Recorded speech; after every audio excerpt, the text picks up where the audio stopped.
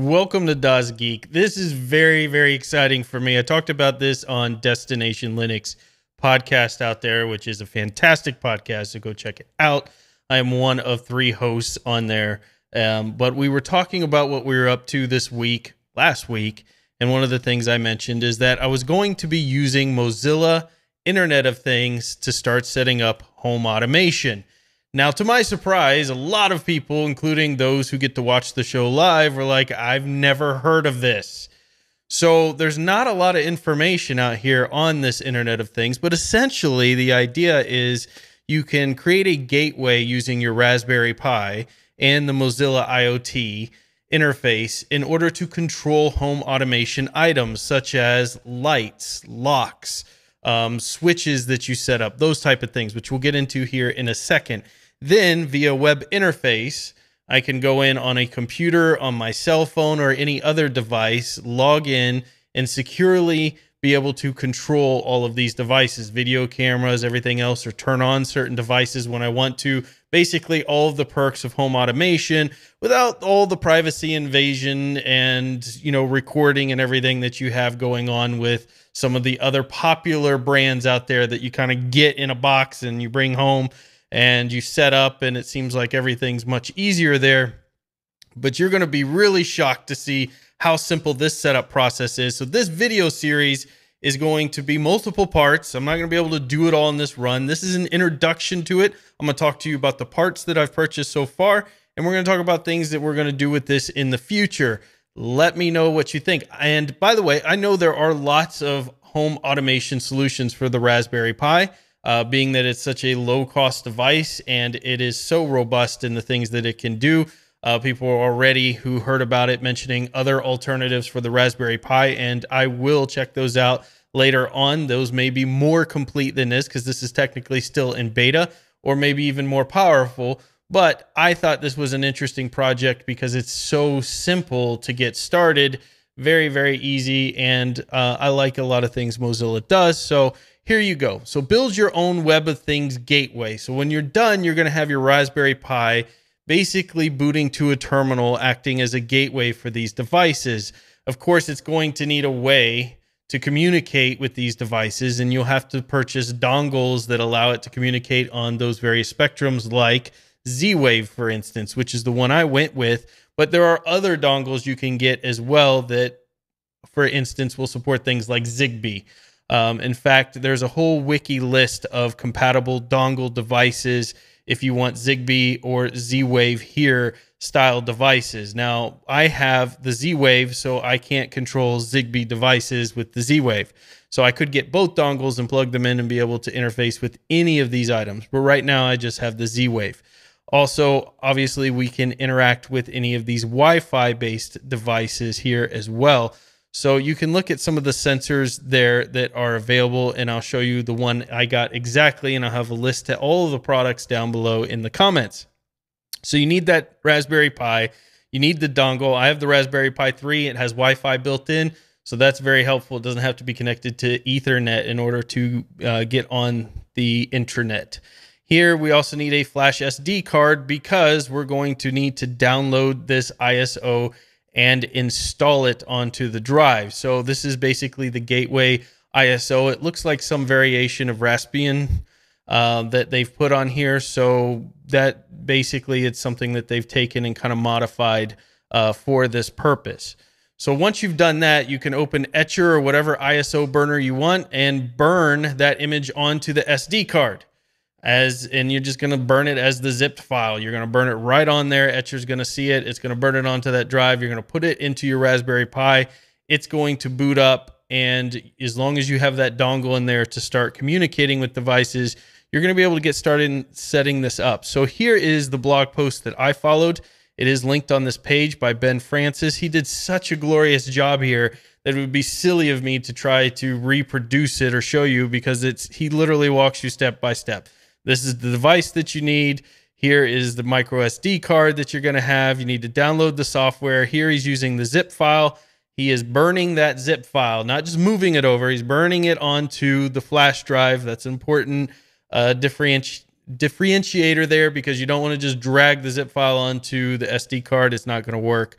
You need to burn it on like an operating system.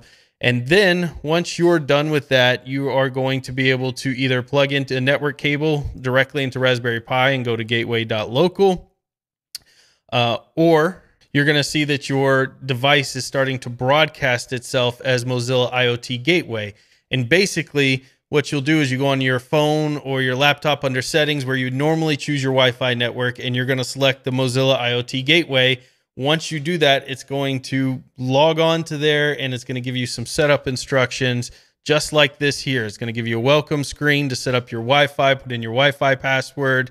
It's going to allow you to create a subdomain, enter your email address so you can recover your information, set up your first user account, and you can add multiple user accounts. And I'm going to show you my setup here momentarily. You can add devices and it will scan for them. You can add them onto the network. Then you can set up rules for these and all kinds of things. So let's go in now and take a look at what this actually looks like once you get this set up, because it's super easy. Anybody you don't even have to be a computer expert to be able to follow these instructions here. Anybody can get this to work fairly easily. So here we go. Okay, so now this is my setup. After you log in, this is what you're going to see. Now, I've cropped out the web address because I don't want people hacking into my home automation system. I'm sure you're capable of it, but I don't want that. But make sure you have a very secure username, password, that type of stuff to keep people from doing that. But essentially, you're going to get a login screen, and when you're done with that, you will see, actually, when you first start, nothing here. But you can see the devices that I have set up. You would hit the plus sign. It's going to start scanning for new devices once you have some set up, like say this bulb here, and you can see it says Z-Wave dimmable LED light bulb, or say a smart switch that you have set up that you can plug things into and control, or a motion detector. Once it starts scanning for devices on the network, it will find them. You can rename them at that point. You can see I haven't done much renaming on them because they're kind of the default model numbers there. But you want to rename them so you can, figure out what the device names are, etc. This one's not going to find any new devices because I haven't hooked any up. But you can also add devices by URL. So this would probably be used for Wi-Fi based devices and that type of thing. So you can see I have my switch here. I have the dimmable light bulb option. I have ambient light sensor, temperature sensor. Those are grayed out right now because instead on the dome device that I have, I'm using the motion detection. Now I'm going to show you that working right here. I have the dome. I'm going to wave my hand in front of it. Right now it's facing a wall, and up above me somewhere right there is a light. That light is hooked into this GE switch here. So it's not a LED light itself, but the lamp is hooked into a switch that you just plug in. Now you could have this, plugged in. You could have anything you want plugged into it to automatically turn on or control it. So now I'm going to wave my hand in front of this, and you can see that light right there has now turned on.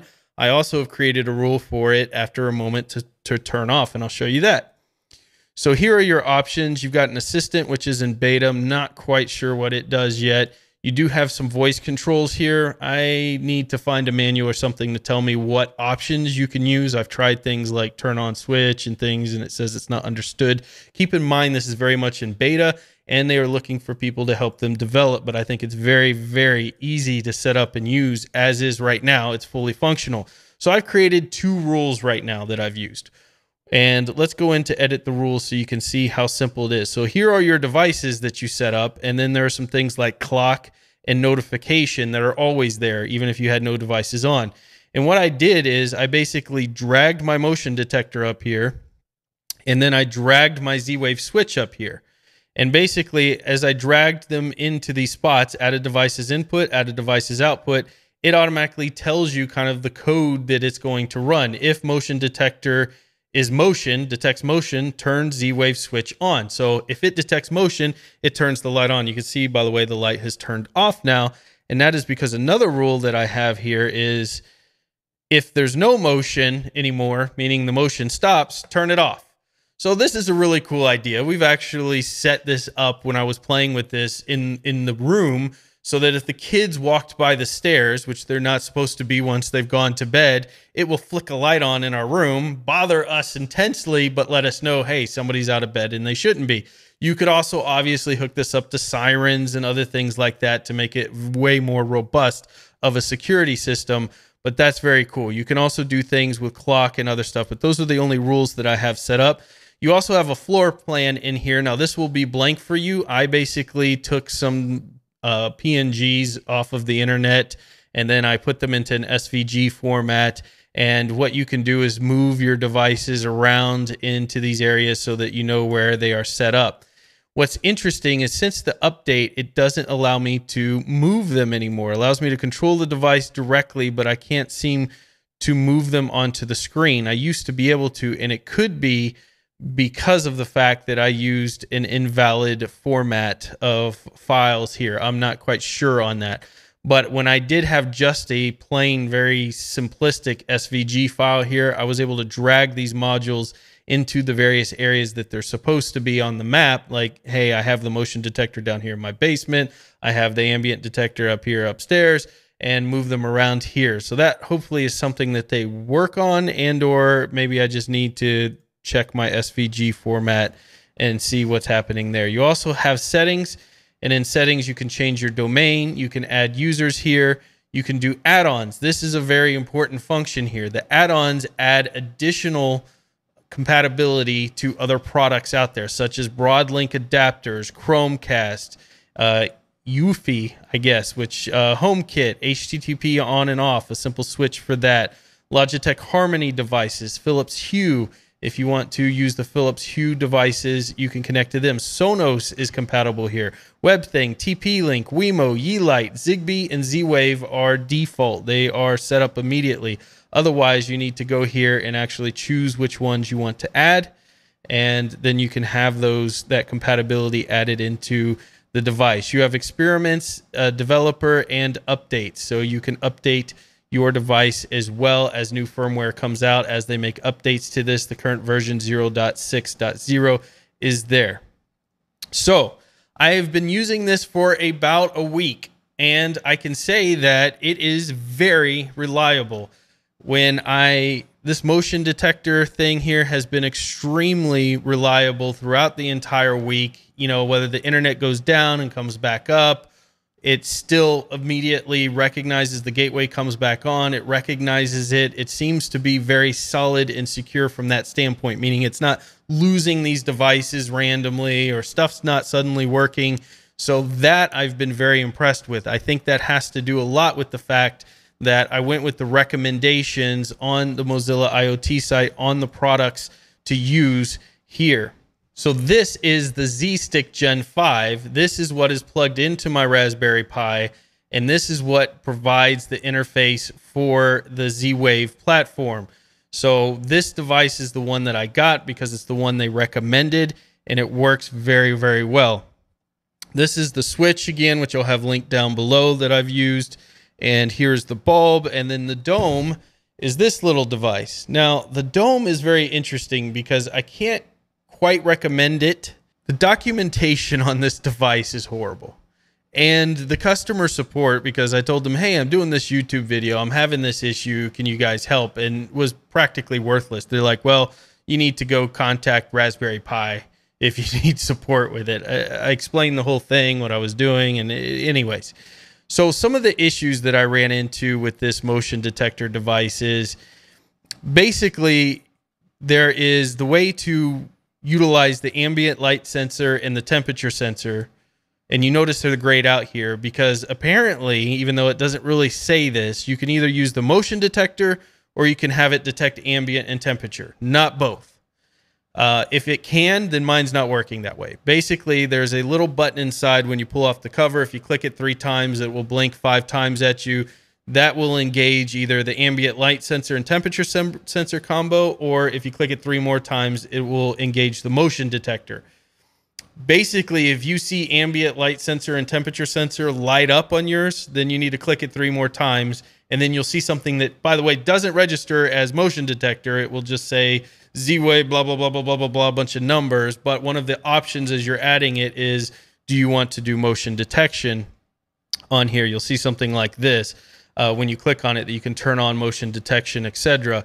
And so you would be able to control it there. This light bulb allows you, if you have it plugged in, and I have played with it, works very well. Once you have it plugged in, it's dimmable. You can adjust the luminance, as you can see here, within this device of what kind of light, the level of light that you want coming out of it.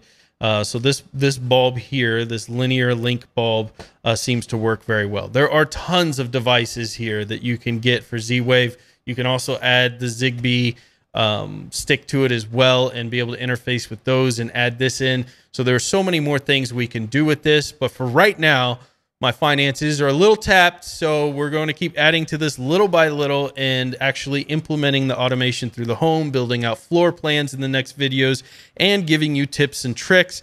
The first one I'm going to give you here that's very important is when you first log into this device, your username is Pi, just like when you do Raspbian. And your password is Rasberry, R-A-S-P-B-E-R-R-Y.